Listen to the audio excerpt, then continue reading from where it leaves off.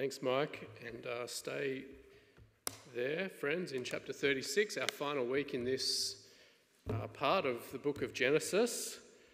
My rough poll last week of those who would like to finish Genesis next year, I had a 100% strike rate of people who want to finish it next year. And so we're coming back.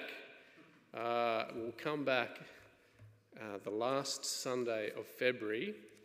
We'll start working through the last 13 chapters of Genesis, which I'm excited about. Hope you are.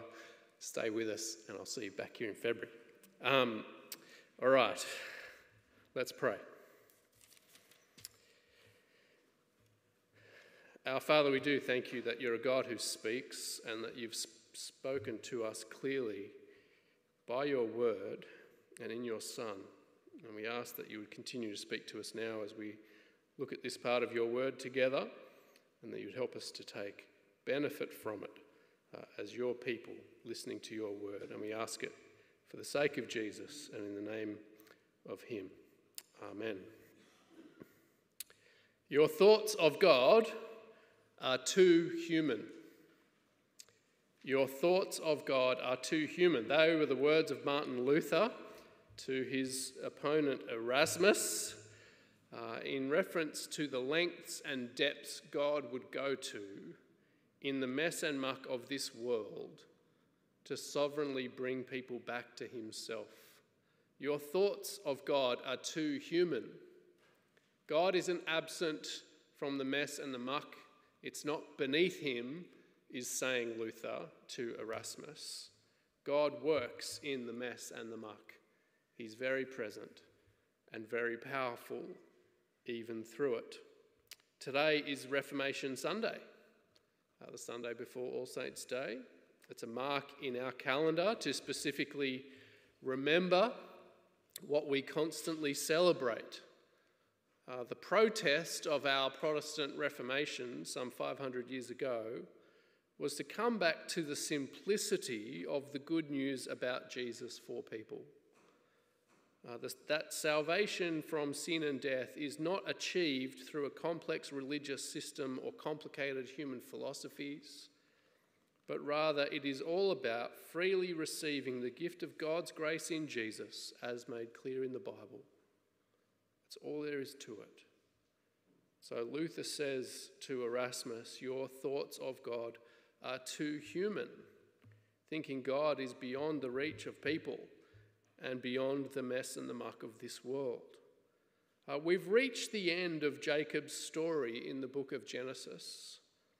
And just as back in chapter 25 we had the line of Ishmael at the end of Isaac's story, so we have the line of Esau recorded here before we get to the story of Joseph and the remaining 13 chapters.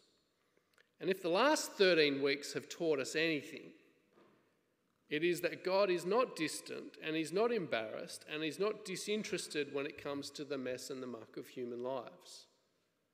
But actually, that's where his gracious work of saving people happens.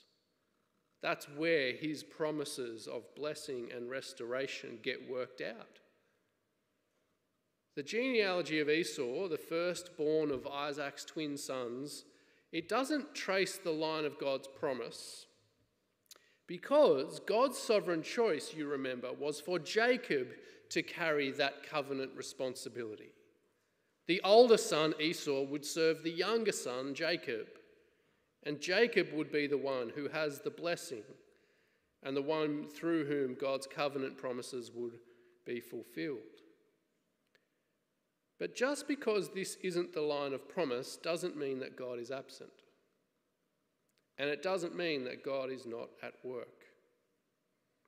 One reminder that we get from Esau's line as we read this detailed account that Mike has helpfully told us to do this afternoon in our own time.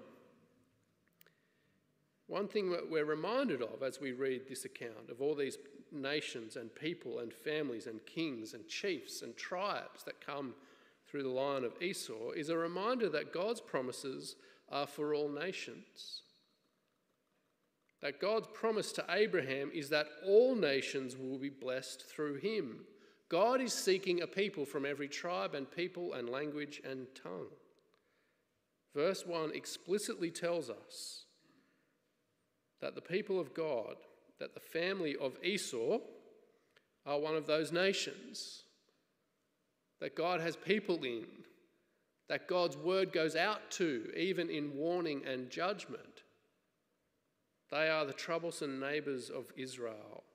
That is, they are the nation of Edom. One writer, Derek Kidner, has said this. He says, the brotherhood of Esau and Jacob live on in the nations of Edom and Israel. And that brotherhood is never forgotten in the Old Testament.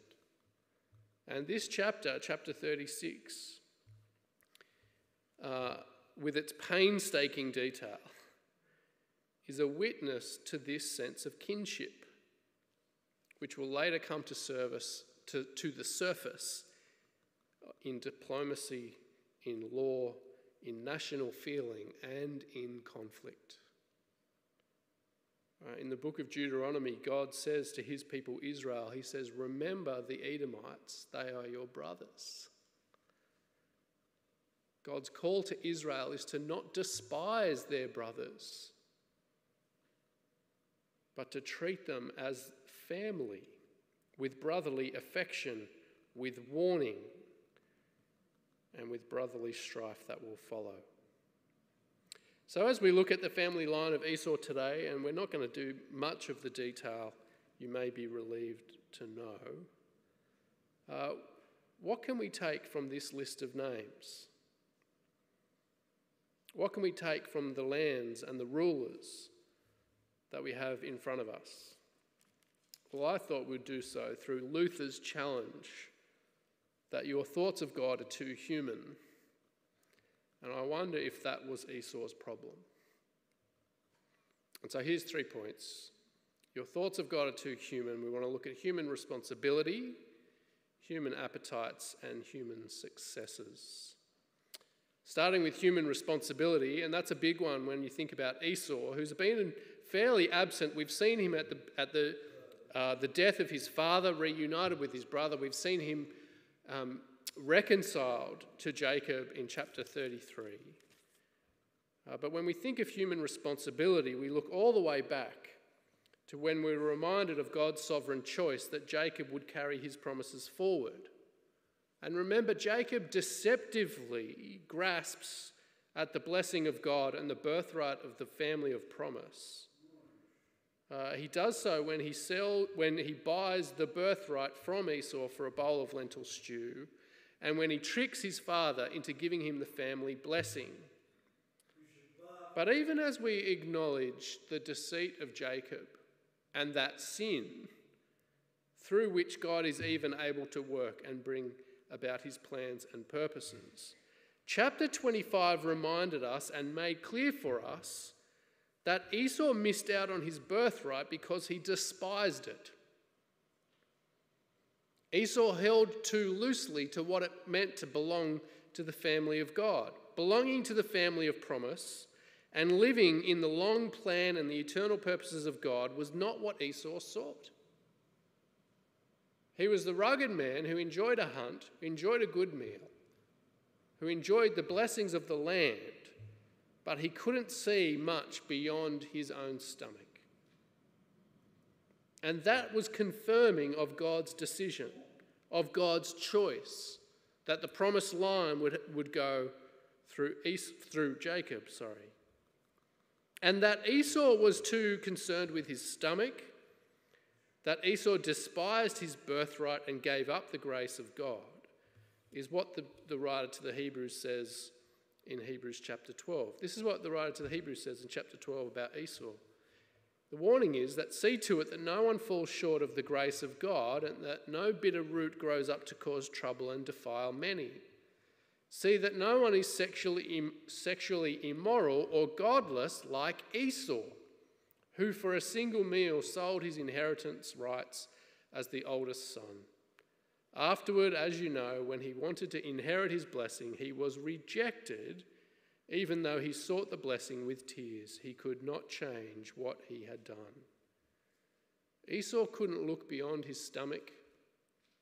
He was so caught up in the pursuits and the passions of his body that he held loosely to the family of God, and that the things of God in this world were too light and too unimportant for him. And so the first warning that we get from Esau is that of human responsibility, to not set aside the grace of God, to not hold so loosely to belonging to the family of God, and to not hold so loosely to the things of God in this world because of the human appetites of our body and the allure of our land. So that's the second thing to look at, human appetites. Because it wasn't just the appetite of his stomach that drove him away. It wasn't just the appetite of his stomach in saying, if I don't eat, I'm going to die, as he said in chapter 25, give me that lentil stew. It was his appetites that drove him towards the women of Canaan. Like too many in our world, it was sex and relationships that drove Esau from the family of God as well. Verse 2, he took his wives from the women of Canaan. And if you start adding them up and start writing down names, you'll realize that he married multiple Canaanite wives in disobedience to God. And it was the pursuit of these foreign brides whose lives and whose practices, whose family, whose religion and traditions would further distance him from the family of promise, would further confirm his direction away from the God of promise. And even when Esau seeks to fix his mistake, his disobedience in marrying the women of Canaan, even when he seeks to marry then someone from his own family, verse 3, he marries a daughter of Ishmael. Again, the son of Abraham, who like him was not the inheritor of God's covenant promises. Esau continues to hold loosely to the family of promise and make decisions that confirm his direction away from God's promises and not towards them. And for him, it was the immediate satisfaction of his human appetites. It was for the fleeting pleasures of this life that he gave up his birthright and his place in the family of promise.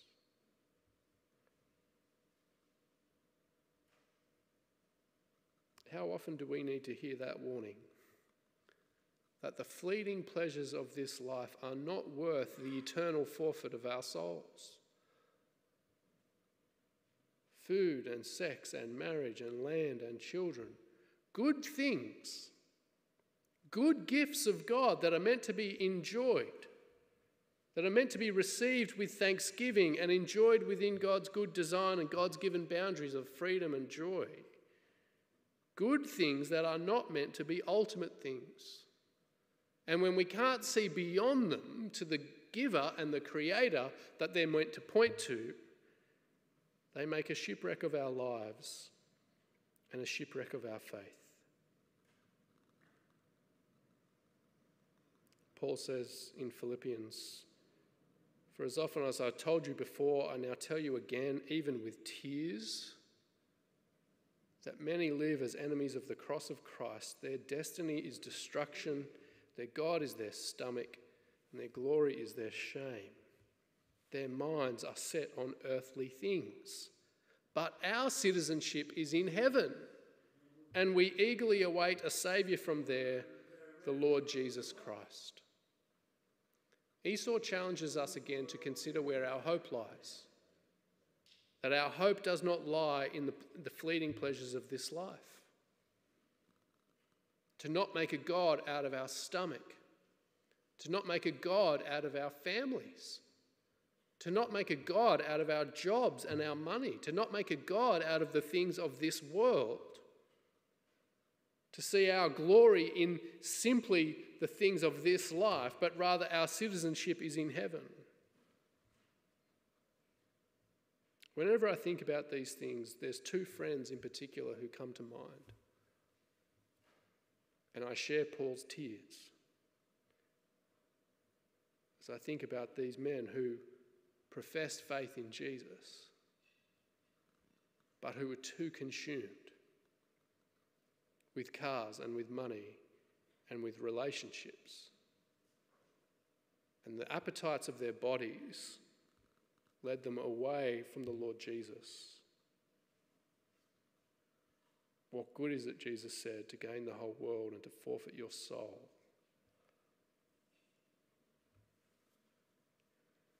The story of Esau reminds us to check our hope, to check our appetites, to not forfeit or set aside the grace of God through human appetites or through human successes. Because that's what the line of Esau certainly highlights. That God kept his promise to Esau, that he would have land and he would have people and he would have powerful nations that would come from him. But it is not the line of promise. That is it when it comes to his inheritance. You've got the land, you've got the money, you've got the nations, you'll have nothing else. It's an impressive account in chapter 36 as you consider the land and the livestock, the nations, the chiefs and the kings that would come from his family. Deuteronomy later explains to us how Esau's family came to possess all the Horite land of the princesses that he married. And verse 31 tells us these were the kings who reigned in Edom before any Israelite king reigned. You look from the outside, there's no king in Israel. Their land wasn't secure. They existed in poverty and famine, as we're going to see in the 13 chapters that are to come. That in their future is slavery in Egypt, wanderings in the desert. While here, Esau's family, they succeed. They're full of prosperity. They have kings and rulers. They have wealth and livestock. But what is it that these human successes meant for the people of Edom?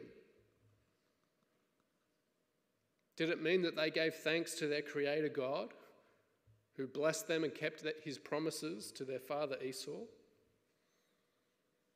Well, no. Human successes, power and wealth, size and strength.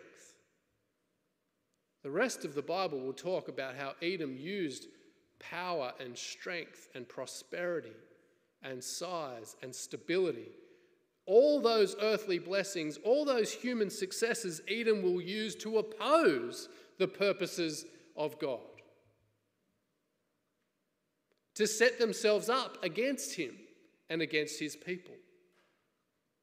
And so the book of Numbers tells us how Edom blocked Israel as they sought to flee Egypt. Malachi and Obadiah talk about Edom blocking Israel's escape as they're pursued by the Babylonians. Remember Edom? They thought they were so secure. Remember Obadiah's prophecy against the fall of Edom and their trust in their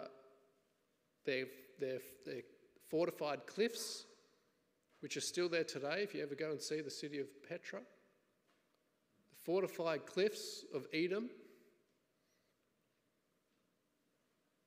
They thought they were too secure, too powerful, too successful for the God of the nations, the creator of heaven and earth. Human success for Edom meant taking their stand against God and his anointed, against God and his people. The trajectory of these Edomite kings, taking their stand against God's purposes, we see it followed all the way through to that Edomite king, Herod the Great, who would seek to wipe out all the baby boys born at the time of Jesus. Human success for Edom meant taking their stand against God and his people.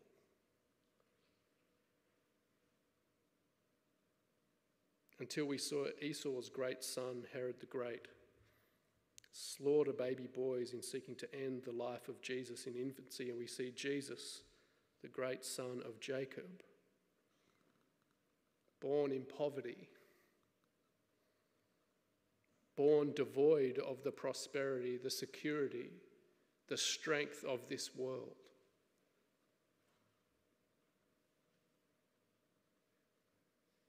If you're looking for human success, Edom is a place to look.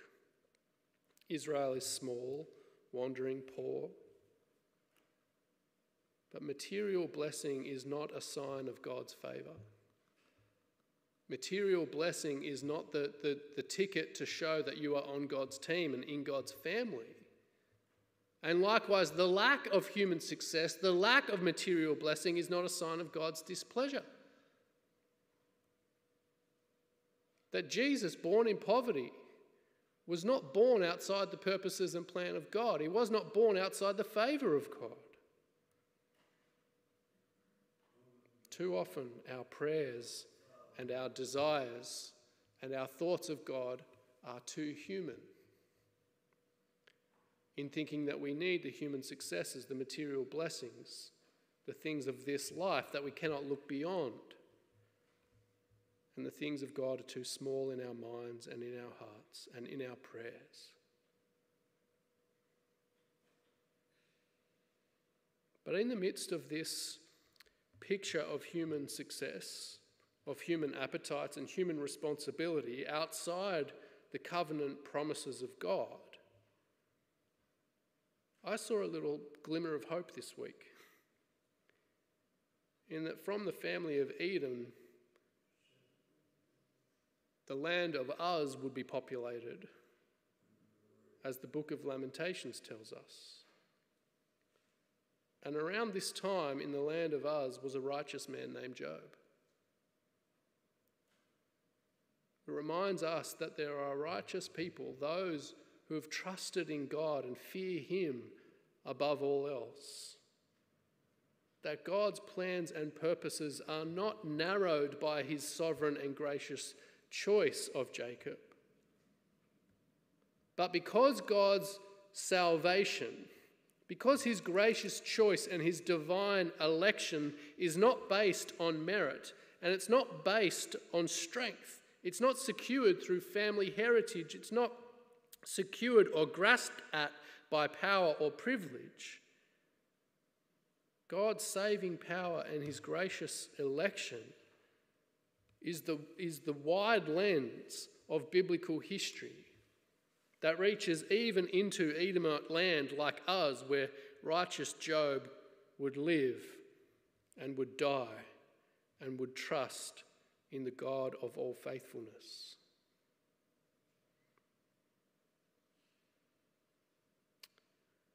This story of the last 13 weeks has reminded us of God's particular promises to Abraham, Isaac, and Jacob, that through them the whole world would be blessed. And that God, the God of all faithfulness, is not distant or disinterested or removed from the mess and the muck of human life. But that's where he works. That's where his grace reaches in and grabs people and saves them for all eternity. Even as we see in the manger in Bethlehem, when the incarnate Christ, in the mess and the muck, comes for our salvation. The story of Jacob reminds us that we take our place in the family of God by his grace, even here at the ends of the earth. That he is the God of all faithfulness and the God of the nations, whose promises for life and hope, for joy and peace, don't come through human successes. They aren't attained through human appetites, but they're gifted to us in our Lord Jesus Christ. His promises are for us and for all who are far off, all whom the Lord our God will call to himself. Paul says at the end of Romans, in Romans 15, He says everything that was written in the past was written to teach us, so that through the endurance taught in the Scriptures and the encouragement they provide, we might have hope. For I tell you that Christ has become a servant of the Jews on behalf of God's truth, so that the promises made to the patriarchs, Abraham, Isaac, and Jacob, might be confirmed, and moreover, that the nations might glorify God for his mercy. That's ultimately where we take our place in the story of Jacob. We're an inheritor of God's promises to Jacob in order that we might glorify God for his mercy, his grace given to us in Jesus, because he is the God of all faithfulness. Why don't we pray together?